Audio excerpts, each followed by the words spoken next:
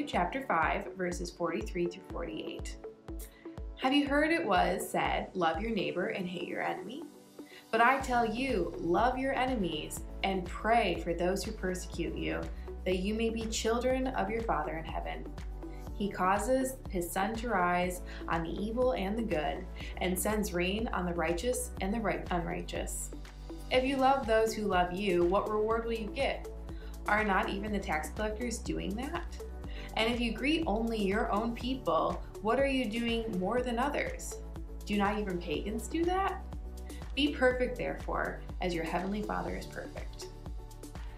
This verse is really interesting because it teaches us that we have to love people that we don't like. Now, it's really easy to love people that we get along with and are friends. So I'm going to introduce my friend Aaron. Hi, Molly. Aaron's my really good friend, and we get along super well. We love all sorts of things like board games and soup and dogs. Definitely soup. So it's really easy to love Aaron because we have a lot in common and we're really good friends. But there are some people that I don't really like, and it's really hard to love them just because we don't get along, we don't have the same thing in common. Kind of like Aaron's evil twin, Darren. I don't like Molly because she's smelly and she dresses bad. I don't think I smell. Well, Darren's just kind of a mean guy, and I just don't have much in common with him.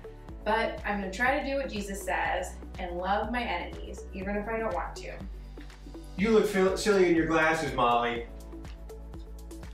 Darren, I want to tell you that I like your hat. You do? I do. So, when we love people that maybe don't deserve our love, nothing really can happen. But it's the right thing to do in our hearts. And then sometimes, every once in a while, maybe that love changes their hearts too, because they want to be more like Jesus.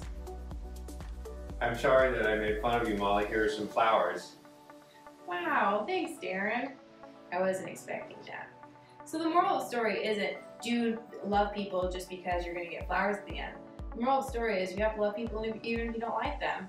And maybe one or two will eventually bring you flowers. The Lord is with you, even if you don't see it. Treat others how you want to be treated. All you get is all you get. Even when you're asleep, the Lord is with you. Amen.